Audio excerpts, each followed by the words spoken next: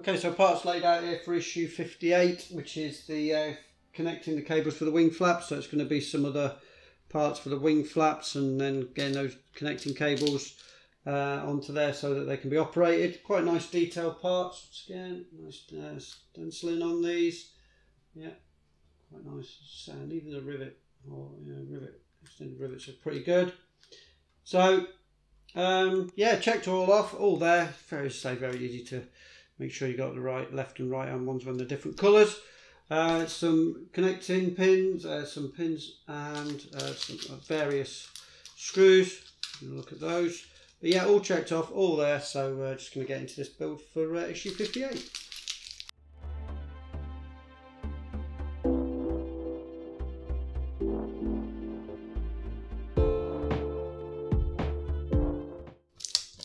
Okay, so I'm going to build both of these in so then I don't have to kind of build one and then take the model away and build it back up. So it tells you really to build the black one first and then fit it and then put the cream one together and fit that. But I'm going to build them both first so that I can then put it together onto the model.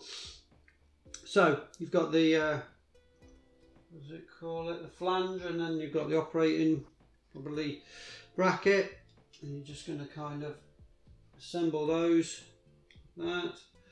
So it kind of gets assembled like that. This is. Okay. So that kind of gets assembled. Put it into there, and then you're going to use one of these pins and push it through. It has got, very difficult to see, probably a knurled end. Now knurled end goes away, so it kind of goes in like that with a knurled end at that end.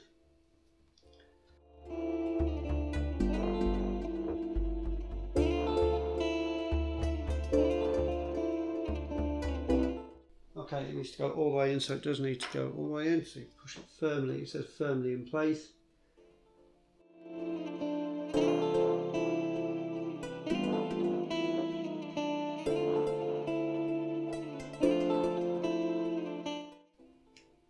So that's now firmly in place. It looks a lot like that. Hopefully I got that right around. I believe so. Okay, so then as I say, it then says to fit that, but I'm going to basically kind of, this don't tell you to do this till a little bit later on, but I'm going to do it now so that I don't have to move the model around too much. So I'm going to do the same for this part. This goes together.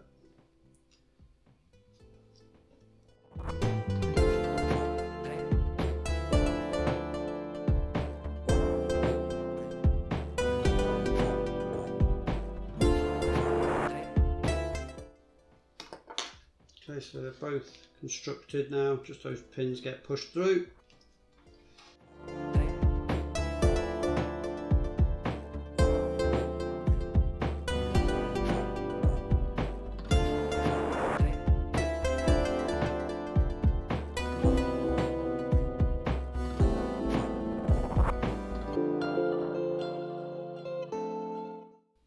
Okay, so first one it's asking us to do is for the left hand wing, and you just kind of got this little pin there.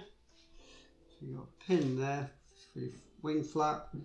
You just kind of make sure that that hole goes into there, and then that goes over there. So that's going to hold it all in, I guess. And then you're going to fit that on with screws, I guess. PWM screw, so it's a big PWM screw. Have a look what that looks like. So it's a silver one with a big washer attached, and that goes on to that one there to hold it in place.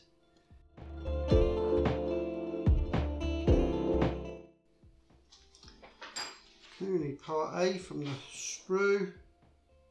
Doesn't actually have any letters on it, so you just gotta kind of match it up to the picture.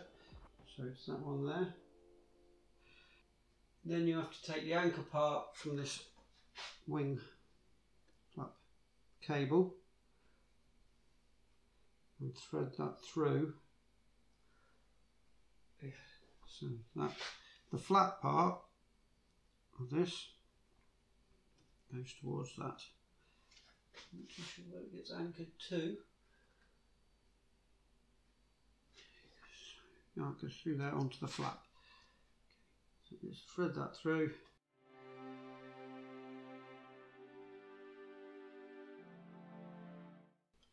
There's a guide there for the rope. I believe that goes onto the flap itself. Does it get glued on? No, it's a PW screw. And somehow, well, actually you can get a screw in there and then tighten that up, can't you?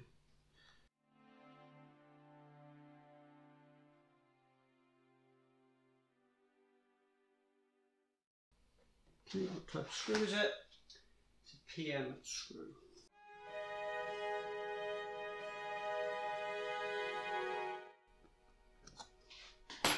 So once that's in, I want to pull this tight now. There we go. Then we take part B from the screw. It's only the last part on the screw. It's the last part on the screw, but it looks like that. Round part. So it's got a ridge on it. This part. It says you need to note the orientation of the ridge. It goes towards these. You also have to kind of know where it goes. I think it's going on that one. Yes, it is. There's a slot. Okay, got 2 slots, 3 slots actually, so it has to kind of go in that direction there. You've got to make sure that the ridge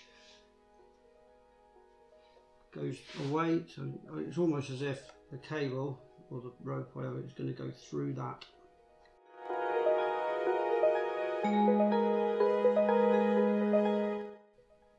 So you put the cable, the rope through the. Oh, we don't do that yet. We're going to. Okay, so this comes out for now. You're going to have to obviously fit the other side now.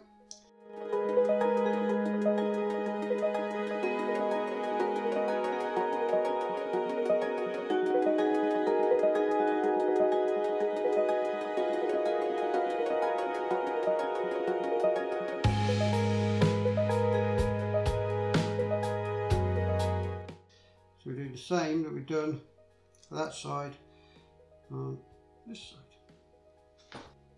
Okay, so we'll just do exactly the same that we've done for that side, this side. So you've got your flap slightly downwards, put that in there, then attach the big flanged screw.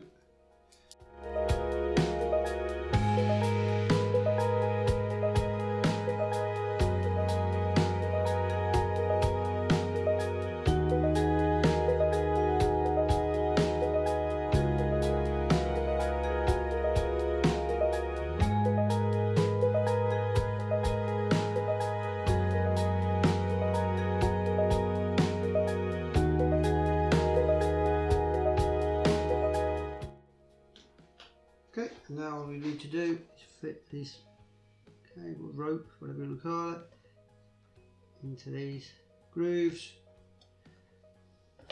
and then a B screw to hold that all in place.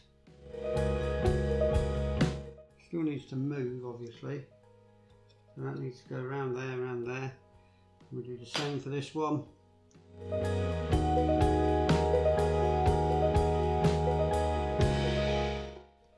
Yeah, we'll move. Yeah, so that will work.